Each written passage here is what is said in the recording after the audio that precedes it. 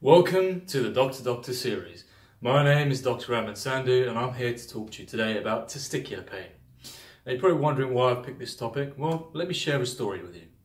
So a few months ago when I was on one of my surgical on-call night shifts, I was called to see a young boy with testicular pain. And he'd had this pain for 3 days and he'd not told anyone. He'd come into the A&E department seeking help. Now when we examined him, he had a condition called testicular torsion. And we found that that testicle was not salvageable. So we had to go in and operate and remove that testicle. And when we removed that testicle, we had to operate on the other one to fix it in place to prevent this condition happening again. Something I'll explain in more detail later.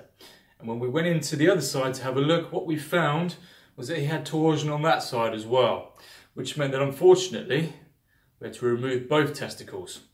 And as you can imagine, this has left the boy in a state of infertility and with no endogenous production of testosterone or male hormones.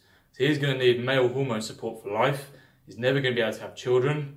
And as you can imagine, he's probably going to suffer some severe psychological trauma from this as well. So that's the background story as to why I feel this is a really important topic to talk about. And I think testicular pain is something a lot of people don't have a clue about. They're worried to talk about and they don't know what to do about it. So today we're going to make it very clear to you what needs to happen if you've got testicular pain. So this video is going to focus on acute sudden onset testicular pain.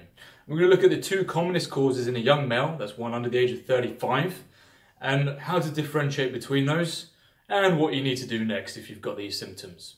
And I'm going to give you a couple of quick tests at home that might help you differentiate between the two conditions we're going to talk about as well. So the first condition we're going to talk about is the more worrying one, and this is testicular torsion.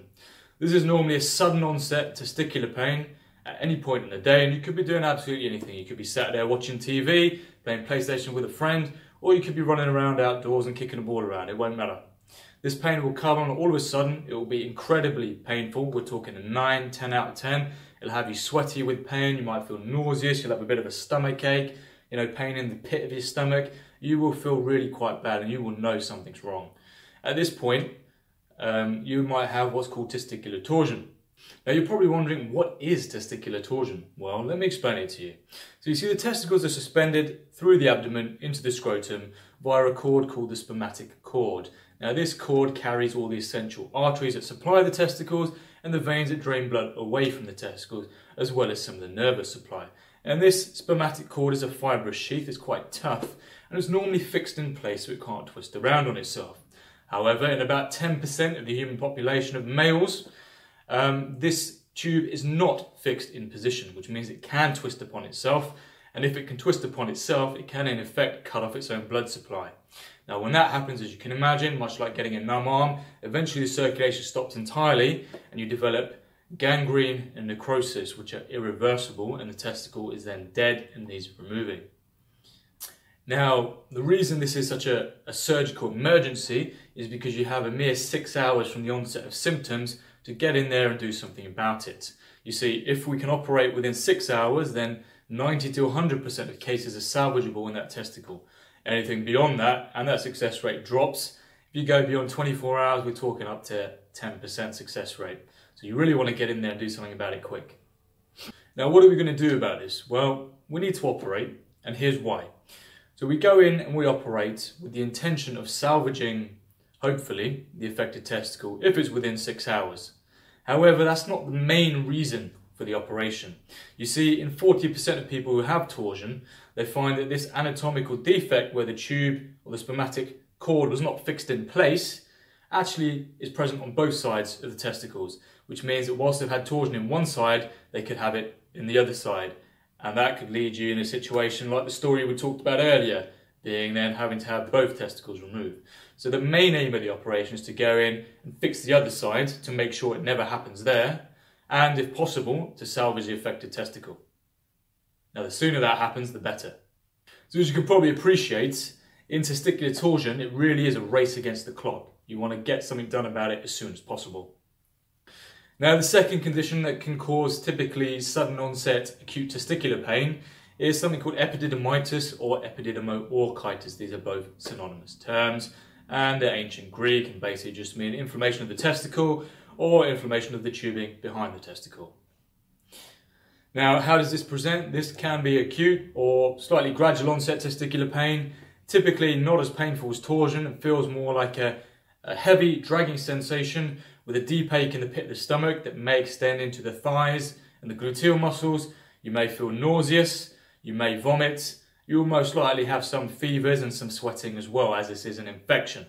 So what are the causes of epididymitis? Well, typically it's an infection of the testes or the tubing behind the testicle, and can be caused by a variety of things such as a urinary tract infection that's not been treated, a sexually transmitted infection such as chlamydia, gonorrhea, or it can be due to a viral infection, although this is less common, such as mumps, and sometimes can be caused by exercising on a very full bladder, and this is quite common in the Navy and the Army. So, if it is epididymitis, what can we do about it? Well, a few things. The first thing is we'll treat the infection with about 2 weeks of antibiotics.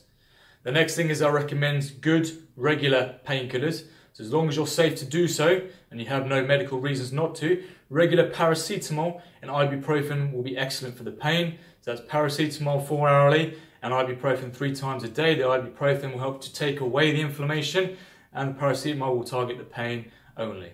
You can also use other painkillers such as codeine as well if needed.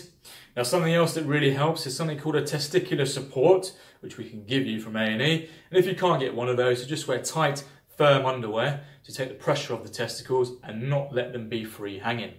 And of course, you want plenty of rest. And when you want to lie down and have a rest, I'd recommend elevating the testicles, so popping a cushion or something underneath, and a little bit of heat won't go amiss. So nothing too hot, but a bit of a warm hot water bottle or warm heat pad will help take away the inflammation and pain. And of course, warm baths will help too. You'll find the pain will typically start to subside after a couple of days and get gradually better each day over the next 2 weeks. And I would recommend a full STI screen if you are sexually active as well. So let me give you 2 very simple tests you can do right now at home to help differentiate between the 2 worrying diagnoses. Now, the first one you can do is very simple. It's called Pren's test. Now, all you do is you drop your pants, you pop your scrotum in the palm of your hand, and you lift your hand up so that you take the pressure off the testes and they're no longer free hanging.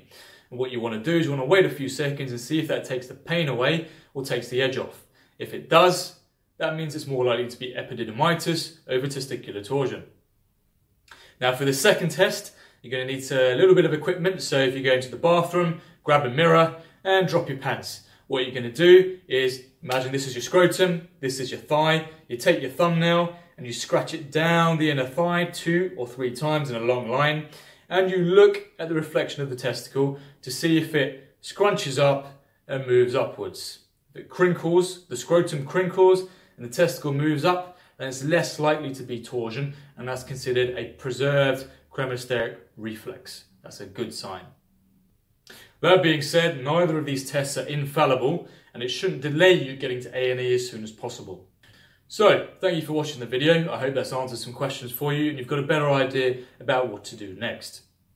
If you liked what we talked about today, please give us a like and hit the subscribe button for more free medical information and just useful stuff for life.